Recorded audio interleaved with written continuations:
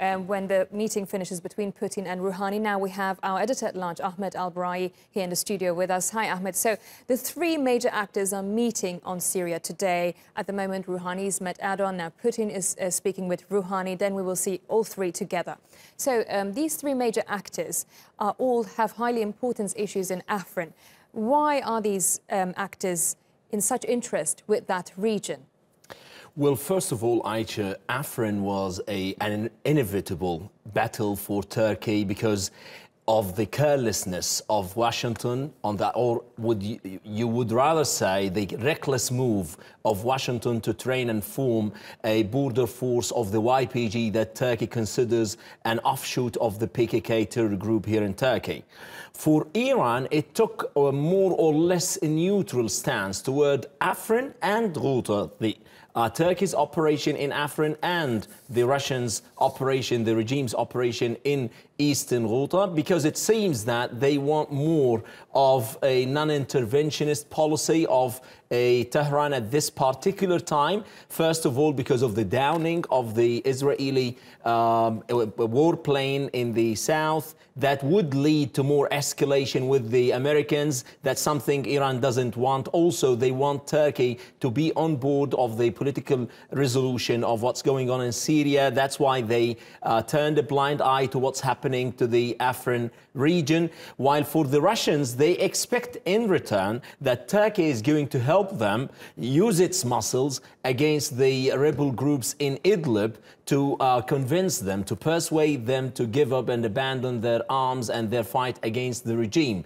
So every major power has an interest in the region. There is a kind of convergence of interest with the vacuum that the United States is leaving in the region, also with the reckless and careless move that the Trump administration is doing, completely disregarding the concerns of Turkey, completely spoiling all the communication channels with Russia. That will lead to more empowerment to these three major powers. Well, before asking whether they can find a middle ground, let's see a map of Syria to have a better understanding, because Tel Rifat and the Manning airport have become the major discussion points. Why?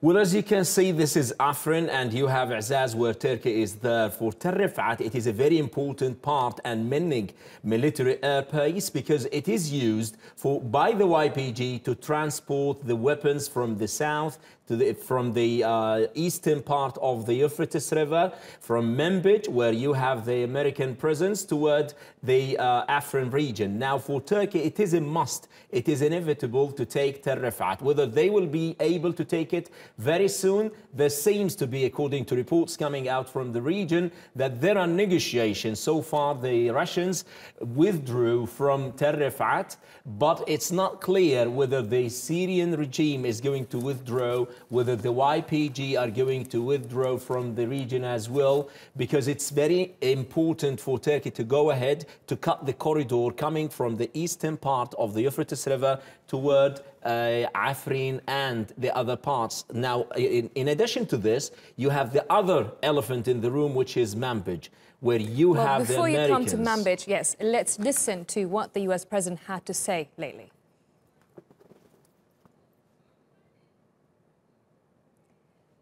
Yes, if we could hear what the US President Donald Trump had to say on Syria.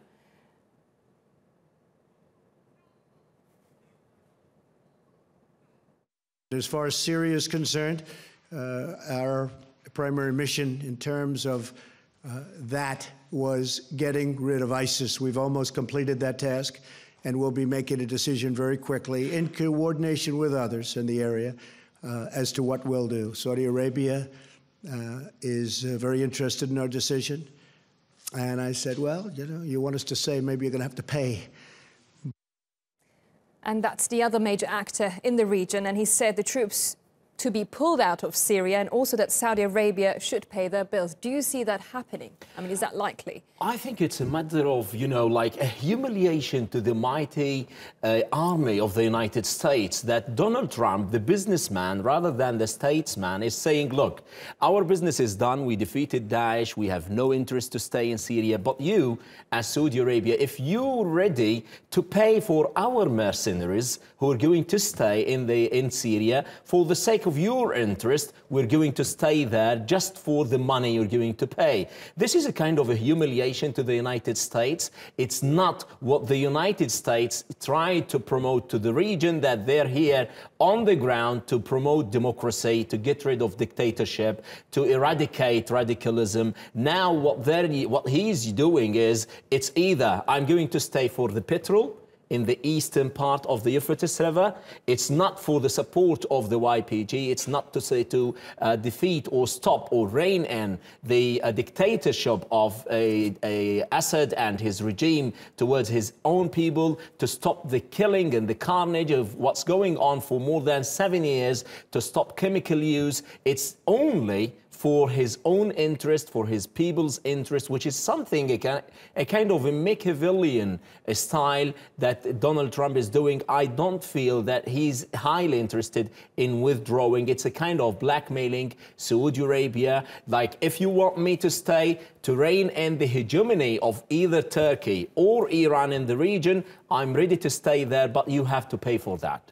Well, thanks for that, Ahmed, and we'll be following the talks closely and talking about the future of Syria here in the studio.